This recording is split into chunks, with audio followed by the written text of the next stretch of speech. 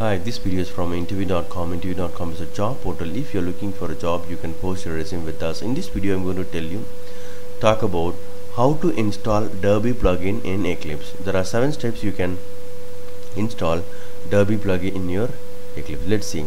Step 1, download the following jars: Derby core plugin, Derby UI plugin.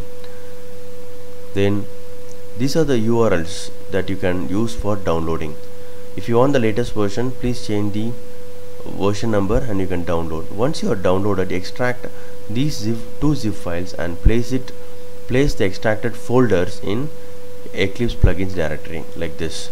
So there are 3 directories, 1, 2, 3. Okay, this core directory will contain the derby.jar. So these are the 3 directories you should copy to Eclipse plugins. Then in the window menu, click show view and click other.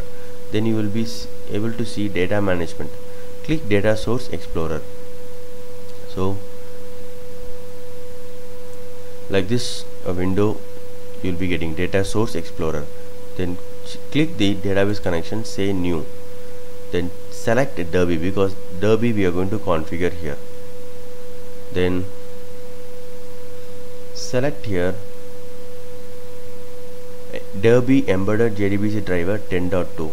okay, then provide this derby.jar from your system path, from your computer path. Just try to give derby.jar. This is required. Just now you copied a folder, 3 folders. Out of that, 1 folder has this derby.jar. So once this is done, you can create using username and password. You can give the database name and you can do the test connection. I've already created a database, okay, and already I've created a tables here. 1 table I've created. Let's see, and I've connected to my database DerbyDB, and I've created 1 table with 3 columns, and I've inserted 2 rows in that. Let's see.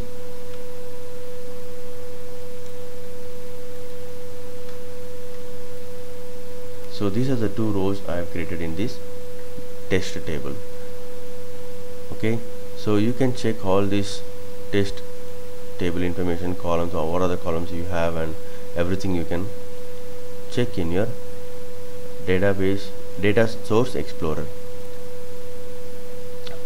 This is how you can install Derby plugin in Eclipse. Hope these steps are useful. Thank you and all the best.